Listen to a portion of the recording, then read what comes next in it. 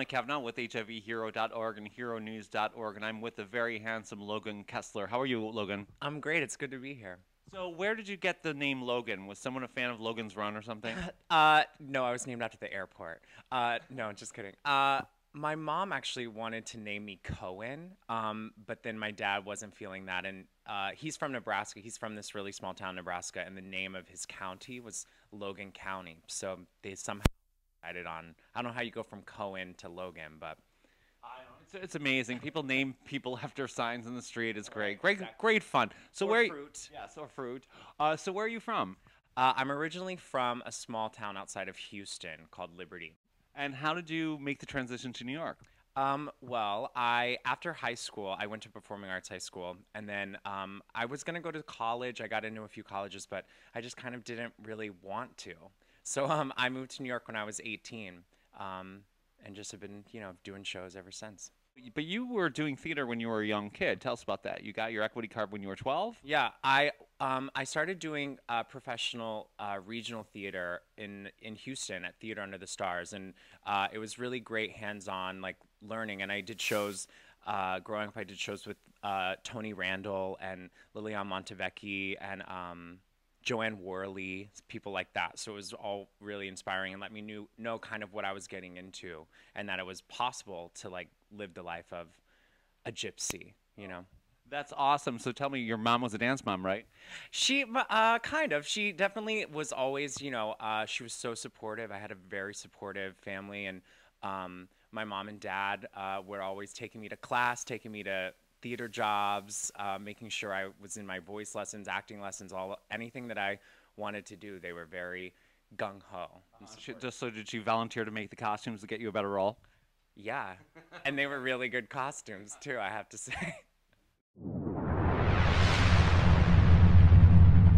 got your Broadway debut in La Cage. Taj Fall, one of my favorites. You were with Nick Adams, right? Yes, yes. Great. Matt Ansatil. Yeah, Matt. Mm-hmm. So tell me about that. How did you get your first Broadway show? Well, I had done La Cage a few times, like doing regional theater. And whenever it was coming back to Broadway, I was like, I have to, this feels so right. So I went to several auditions, and I was actually in a show at the time at Paper Mill. And on the day of the final callback was our first day of tech at the theater. And I just remember going to the director and just being like, I feel really great about this. I have to go. And so I'm gonna get out there as soon as I can. And so I went to the final callback. They kind of knew that I had to go, so I kind of had to go first, and I did everything. And then I got on the train, and I kind of found out, the next day that I got the job. So Logan, you were also in West Side Story, and you went to London and performed in the West End. What was that like? It was really great. It was London is such a cool city. It was really nice that that I got to be there for longer than like just a vacation. It was really interesting to kind of learn the town and feel like I really knew my way around there. But it's pretty gray. It rains a lot there. It was incredible though. It was really really nice. Although I was kind of broke the whole time because the exchange rate. I think when I was there, that was when it was like almost $2 for like a pound. So it wasn't cheap, but it was fun. I liked it a lot. You guys were for a bunch of awards, right? Yeah, I think we were nominated for. I think we had like 3 or 4 Olivier nominations. Yeah. And then you went on tour. So what was it like, the comparison to London audiences to American audiences? They definitely were not as like vocal, but they also are kind of yeah, they're a little bit more polite. They kind of are much more quiet. And they don't just give a standing ovation at the end of every show. So we knew like when we got a standing ovation or when that happened, like it was a great thing because they're not as on their feet, I guess, as like an American audience. But yeah, I bet they were better dressed. yes, I'm only saying that because I go to the theater all the time and people are wearing I mean, dress up! It's a theater, people. Yeah, let's have a little fun.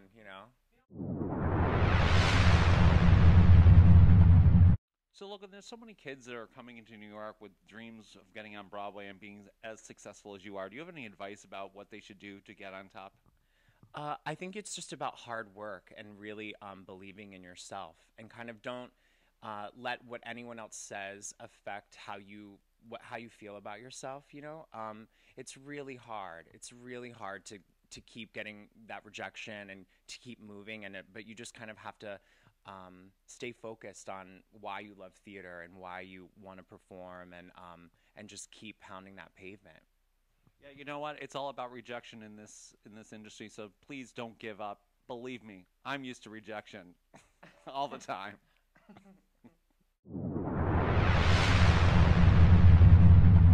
So Logan, what is quirky about you? What is quirky about me? I have some weird little isms. I kind of am obsessed with reality TV. I watch way too much of it.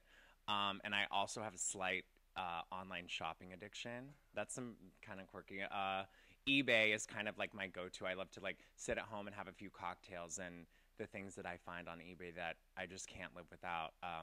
My partner Jeff always laughs whenever I get a package and we open it up, because half the time I don't even remember what it is that I bought. So it's a nice surprise. I'll just say I'll have what he's having.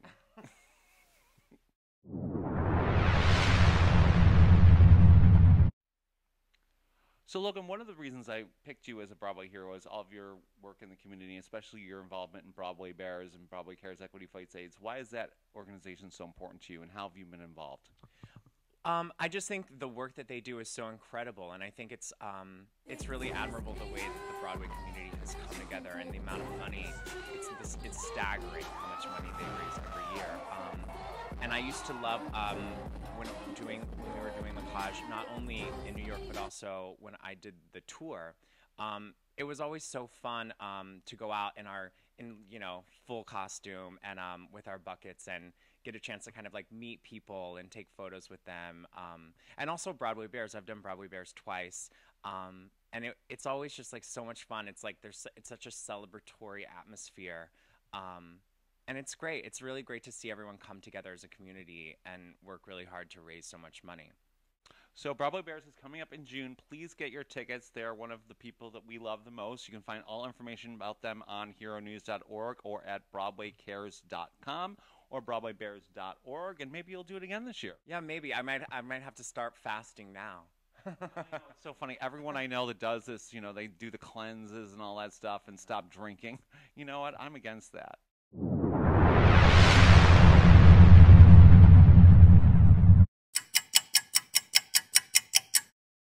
How many days are in Lent? 40. What day does Lent end on? Easter. Where is the World Cup being held this year? My apartment. Brazil. Name 5 New York sports teams.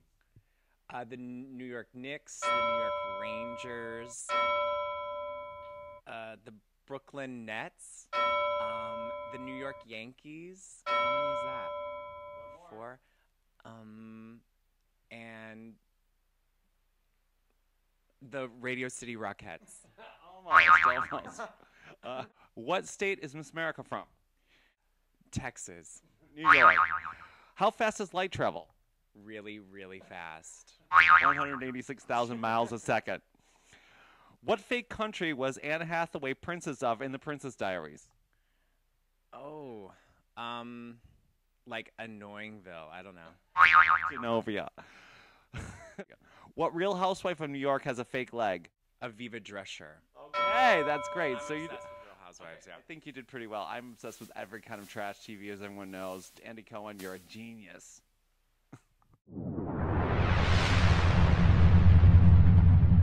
So, Logan, I want to thank you for being the Broadway Hero of the Month for April. It's my birthday month. It's spring. It's the holidays. So happy holidays to everyone.